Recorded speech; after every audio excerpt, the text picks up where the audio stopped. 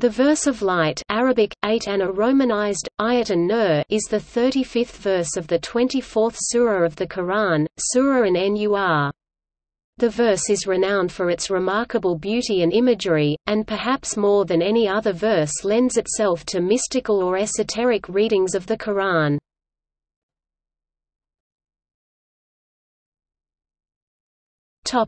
Verse.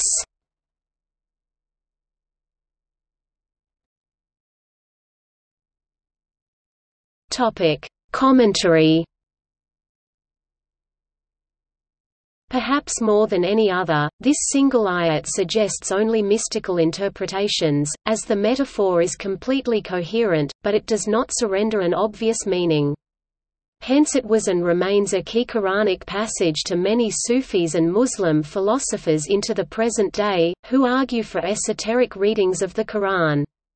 Most noteworthy amongst the intellectual and spiritual geniuses who have puzzled over ayat an-Nur is al-Ghazali d. 1111, whose reflections on this verse, as well as the nature of divine light, is collected in his masterpiece Mishkat al-Anwar, the niche of lights.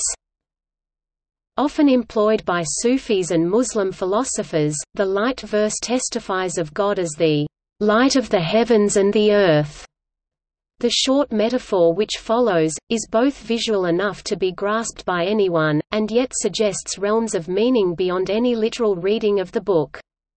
This verse is also the primary source of one of the 99 names of God, an-Nur, and the light. Commentators on ayat an-Nur include Avicenna, al-Ghazali, Fakhr al-Din al-Razi, Ibn al-Arabi, Rumi, Mullah Sadra, Hakim Nur ud-Din, Mirza Bashir ud-Din Mahmud Ahmad, Ibn Qayyim al-Jawziyya.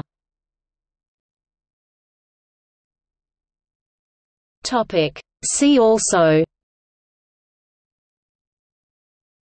Ayat al-Kursi, esoteric interpretation of the Quran, esotericism, Nur Islam, Sufism, Sufi texts, Surat al-Nur.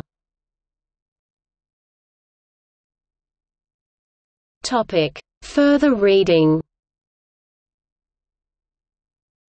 Boering, Gerhard, The Light Verse, Quranic Text and Sufi Interpretation.